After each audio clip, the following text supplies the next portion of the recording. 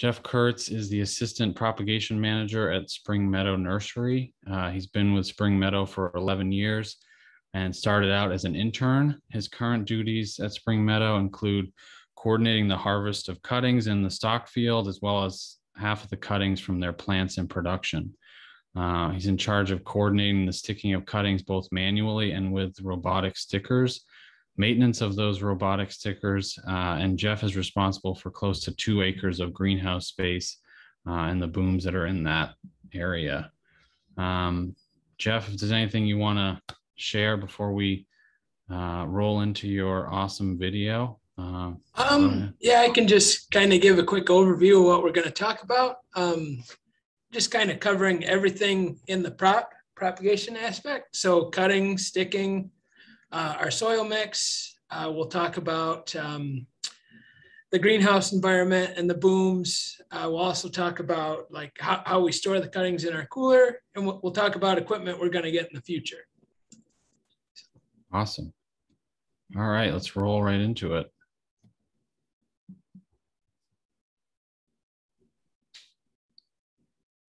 Hi everyone, I'm Jeff Kurtz, Assistant Propagation Manager with Spring Meadow Nursery. So today we're going to talk about our whole propagation process. This year we're going to do about 20 million cuttings.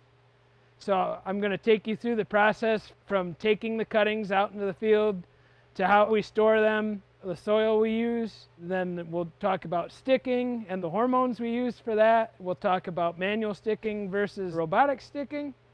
And then we'll end talking about the greenhouse environment where we root the plants out in our traveling irrigators.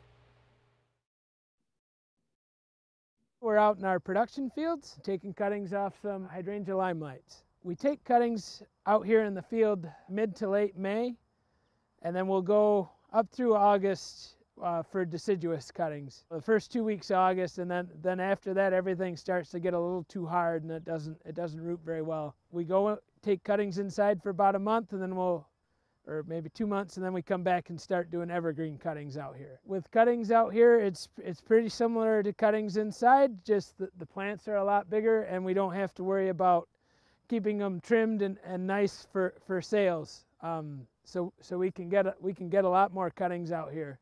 Today, these limelights we're going to cut, they're going to be stuck with our ISO machine, so they won't be in bundles.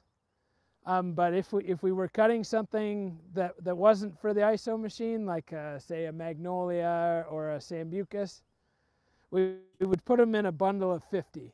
We bypass that because the machines work better when the cuttings are loose. It's just an extra step. You know, somebody at the machines would have to take the rubber bands off, and even so, they would stick to the bundles together, and it'd take a lot of shaking. So we kind of do them loose.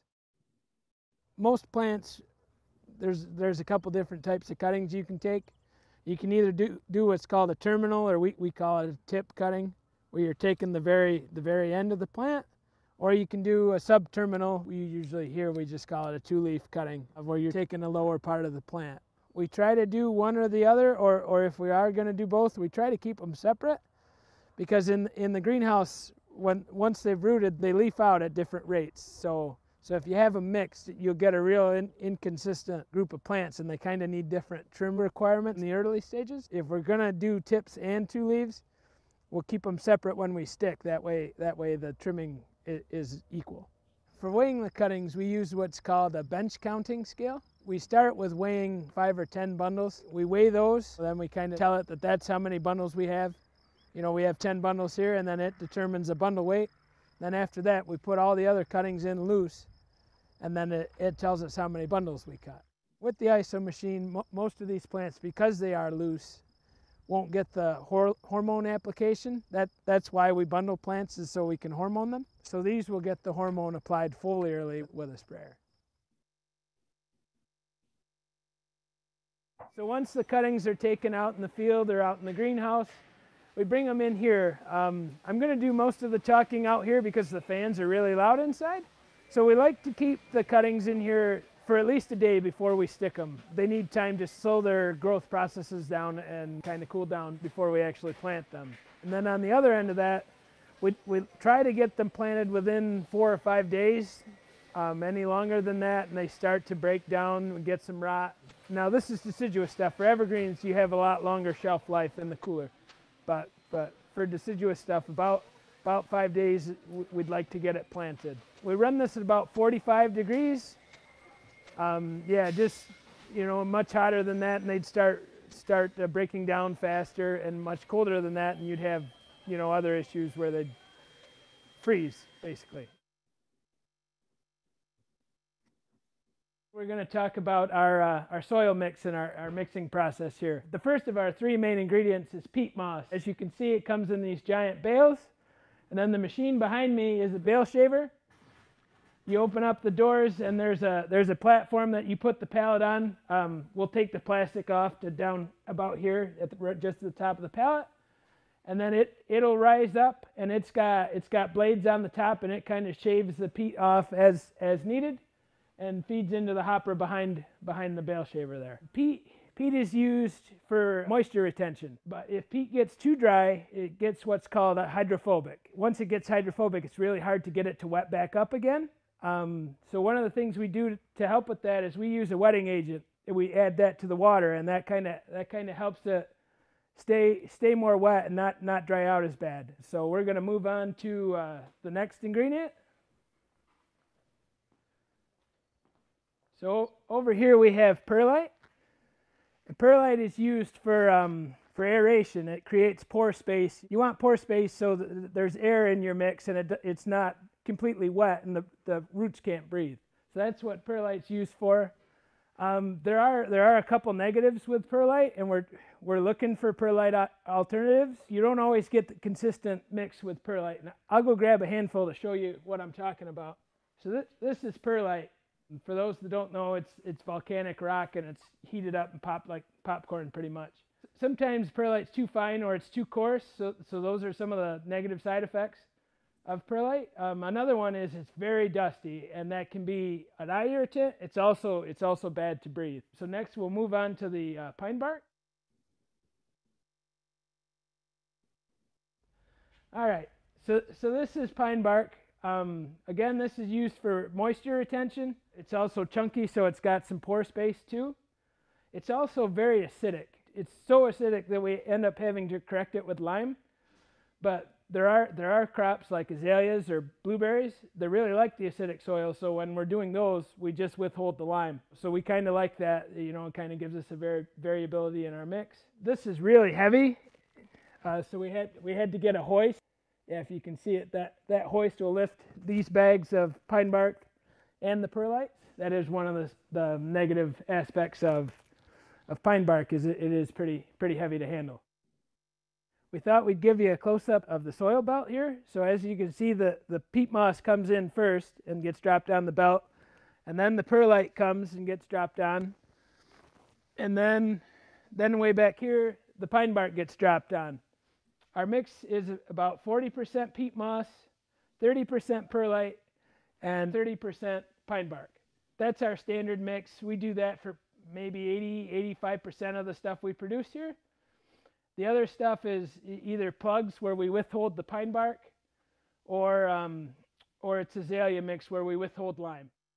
So after the main ingredients, we add lime to raise the pH back up to like 5.8 to 6.2, where plants really like it. And then we also add a slow release fertilizer.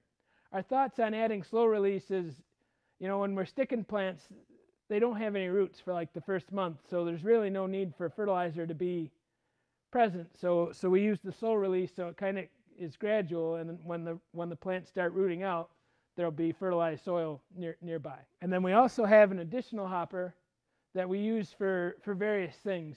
Mostly it has like micro prills, which is just like really tiny prills of slow release fertilizer. We use that in our plug mix. Yeah, we've also tried mycorrhizae.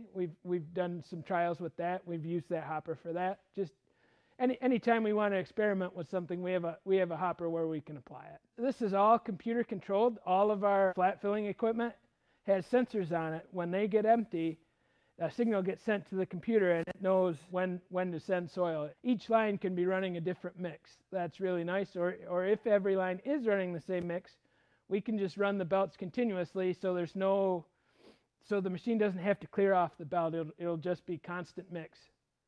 So we really like that feature. We got that, probably 5 or 6 years ago. All right, so that wraps up our talk about soil. Next, we're going to move over to our sticking lines and talk about sticking.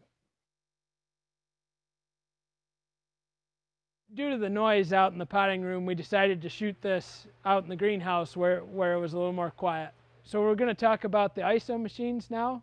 ISO is the name of the company that we bought them from in the Netherlands. They're robotic stickers. So what happens is they take the cuttings, and there's 2 cameras on the machine. It takes a picture, one at a time. It'll grab however many cuttings are in the photo screen.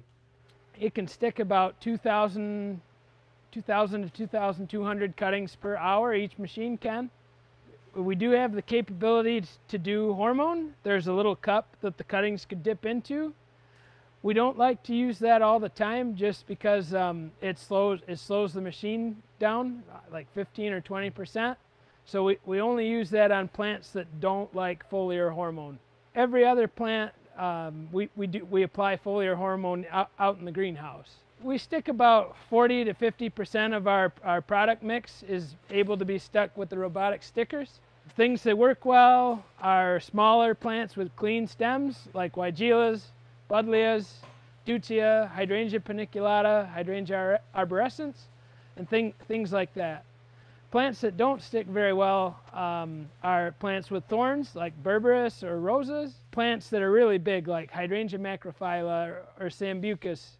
Those plants kind of act like a broom, so when it picked up one cutting, it would sweep the cuttings around it, and yeah, it's kind of counterproductive. Every variety has its own file in the computer, so we have to set that up and take anywhere from like 8 to 12 pictures of each plant, and then you have to go and tell it where the stem is, so it knows what end of the cutting to pick up. We've just talked about getting an upgrade on our ISO machines, so we'll be able to do more product. Right now, the machines struggle with plants that you can't tell up from down, like cytisus. And we also think that it's going to improve some of the varieties like Spirea or Physocarpus where we trim the tops. With the ISO machines, we also have the capability to double or triple stick. Things that we do double stick are like Cotoneaster and Chinomelase. For 32s, we'll double stick. For the 18 cell, we'll triple stick it. So the remaining percentage that we can't stick with the ISO machine gets stuck manually. How we do that is we bundle those plants. That way they can receive a hormone dip before we stick them. Right now we're doing about 800 ppms of a product called Dip and Grow. We do that pretty much throughout the summer. In the wintertime, we get into higher concentrations of hormone, and we'll also use Hortus K-IBA. And for very tricky stuff, we'll use a product called Hormex powder. Those concentrations will vary anywhere from like 1,000 up until like 8. Yeah, I think 8,000 is the highest we've ever done. The sizes we can do manual stick, we do a 72 plug tray, and that's for internal production. We don't sell that. We just use that to shift plants because it's a lot more space efficient. And then we do our 32 tray, or 2 1/4 is what we call it, or we do a 4-inch tray, which is 18 cells. We don't do it very often, but we can directly stick into a QT if we wanted to. So on the manual stick line, how that works is the first person in line, and that's usually one of your faster people. You try to put the slower person inside so they're kind of buffered by your rock stars. So the first person will do the first rough third of the tray. And then when they're done, they pass it on to the next person who does another third. And like I said, it's not exact. It's all based on when the person to your right is finished. You just kind of shift. Then the third person finishes off the tray and puts the label on the tray.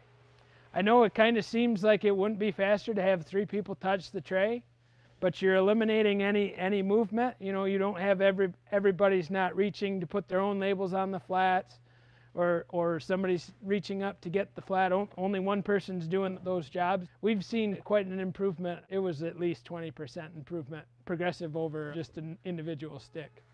At the end of our manual stick line, we have a watering tunnel, and I forgot to mention it, but we do have those on the ISO machine, and actually we have one before the plants get stuck on ISO and then after. The one before kind of helps the plants kind of stay in that soil a little more. They don't tend to flop as much with the added water. And then the other one's just to kind of keep them somewhat wet until they get laid down out in the greenhouse. Today we're going to talk about booms and how to age out a crop. First we'll talk a little bit about the booms.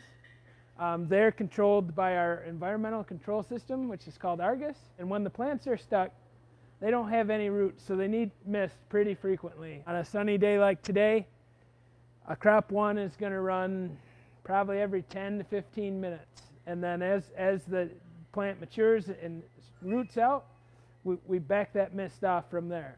We upgraded some of our oldest booms here, and we also added 6 additional ones. The main difference between our new booms and our old booms is the new ones are all encoder style. With our old booms, we had magnets to differentiate the zones. The encoder measures it based on feet, so you have to put in, like, okay, I've got a zone between 20 feet and 50 feet in the house. And then, then you could have another zone at, say, 122 through 185. That's the main difference of an encoder versus magnet style. We tried 2 different encoder styles. So this here is a Zwart Perfect Rain. They've got touch screens, so that's kind of nice. The other new boom that we have is a GTI. It's their Common Sense 3 series. And they're a lot more similar to our older booms. So there's a lot of familiarity there, just slightly different with the encoder style. So we decided to replace this bay of 7 booms here because they were the oldest booms we had, and they were a hose trolley system. So they didn't have a hose cart like these do. They had a bunch of individual trolleys for the hose that it rested on, and those would get all the bearing/wheels on them would all get seized up, and then you'd have to replace a whole trolley. So they were really a burden to replace, and just kind of maintain. So we decided it was time for an upgrade, and that's why we went to these encoder style booms. There's still a few kinks that we're working out, but I'm pretty confident once we work those out that we're going to be pretty happy with these booms. I'll talk a little bit more about our growing ranges here first. That we've got heated floors. In order to root, they like warm soil. They'll root faster if you heat the soil. So we heat our floors at about 65 degrees, I think, or between 60 and 70, kind of depending on the time of year. So we do that to kind of increase rooting, especially in the spring and the fall. We also have horizontal airflow fans. We've got the shade cloth, which also in the summertime acts as our Japanese beetle screen. We kind of double that up.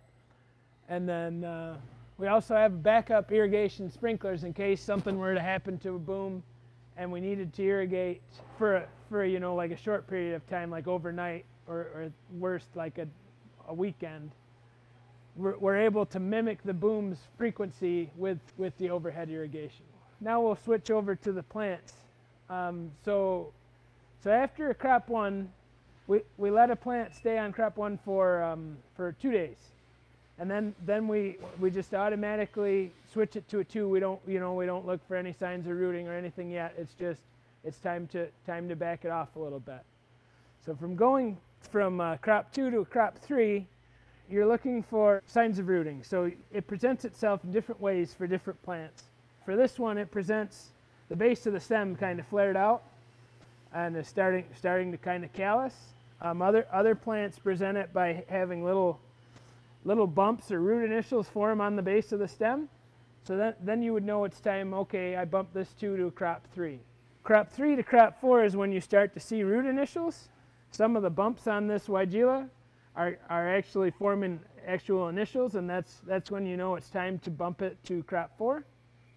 And then from crop 4 to crop 5, that's when you actually see quite a good amount of roots.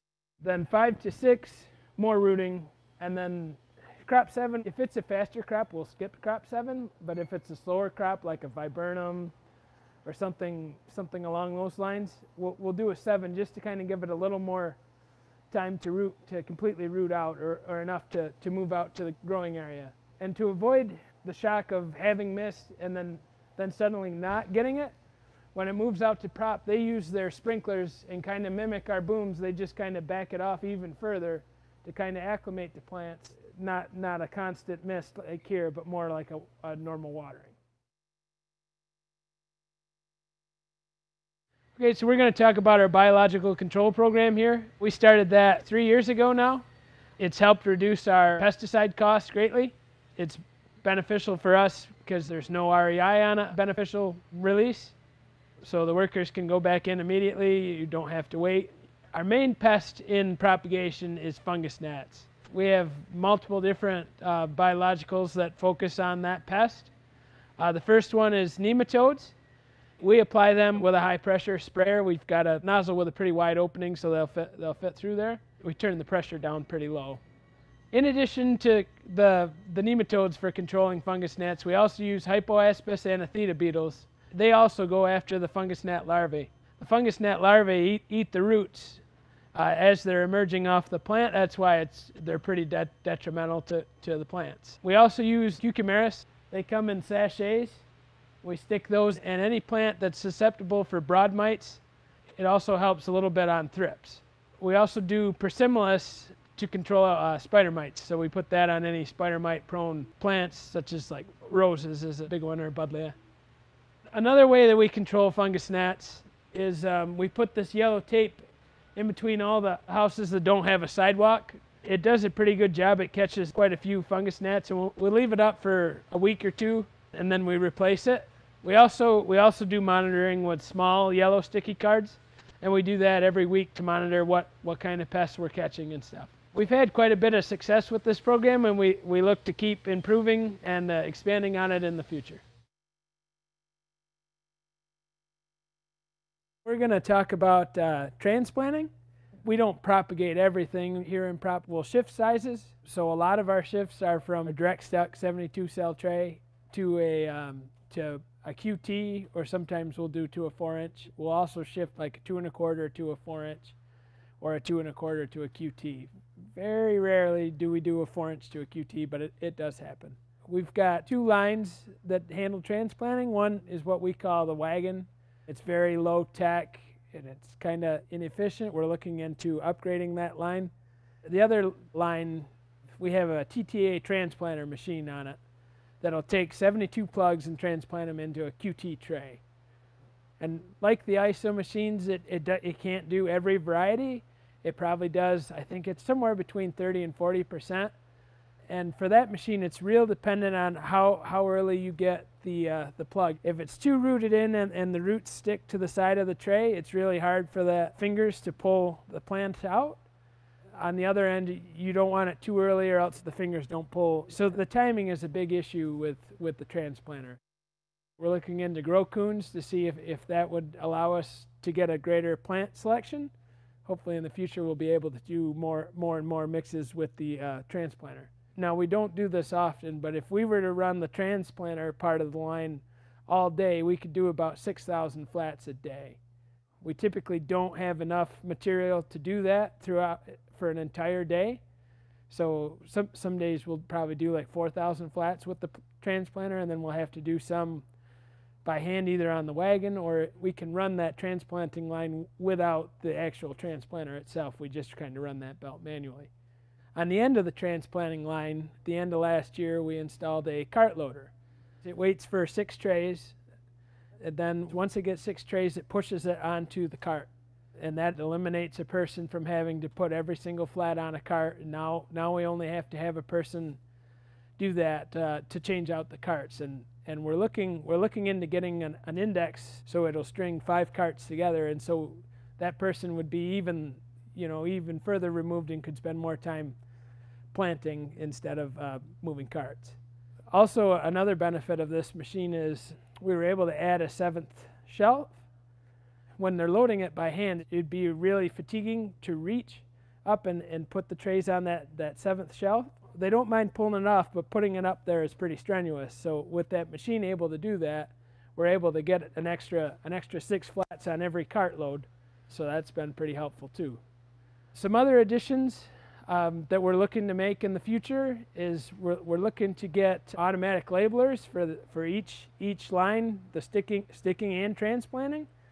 We're also going to start looking into pot and tray stackers. Our trays have 2 parts. They have an insert that's got the individual cells, and then they have the bottom carrier tray. And what we were hoping is the machine could load those 2 together. That way we can eliminate a person doing that.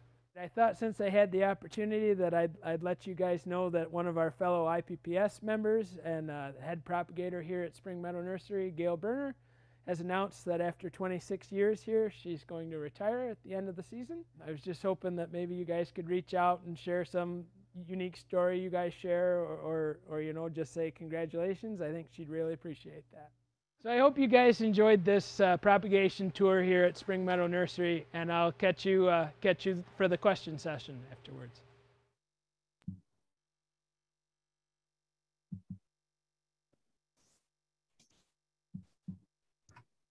All right. That was awesome, Jeff. Did you put that together? I had a videographer here help me out. So I was gonna say you have a dual career, if that was all you. Oh no. That was a really great video. Props to that person who did that, and you for all your awesome dialogue and just awesome visuals. Yeah, for somebody like me who does this on a very small scale, it's cool to see just like the crazy scale that you're doing it on. So let's jump into some questions. Looks like there's a lot of people in the chat saying how great this was, and I totally agree with them. Congrats to Gail. And Stephanie put in the chat a way to get in touch with Gail. Let's see what. So I had a question. What slow release fertilizer are you using in your prop mix? Oh, we used to use Osmocote, but I think we're using something different. I'd have to check for you. Just a nerdy growing media question. And then just like what general size of the operation. You know, I'm lucky if I do a few hundred cuttings in a day. You're probably doing that every second. So just like a general idea. Obviously, a lot of people at IPPS probably know your awesome work at Spring Meadow, but I just don't have an idea for how big you are. Yeah, we keep growing every year, so it's hard to have an exact acreage, but we're probably getting close to 50 acres of production greenhouse. Wow. And then we probably have like 6 acres of research and development greenhouse, and then probably 40 acres of stock field, and quite a few Quonsets for stock plants that they can't handle out in the field. Wow. That's a little bigger than us. So Mark DeBard asks, what's your recipe for syringa? Any tips for growing lilacs? Yeah, so we do lilacs. We put those in our fog houses. They have higher humidity. That's kind of the trick. The trick with them is they like more humidity. It kind of depends on the type of lilac too. Like our bloomerang types, they root fairly quick.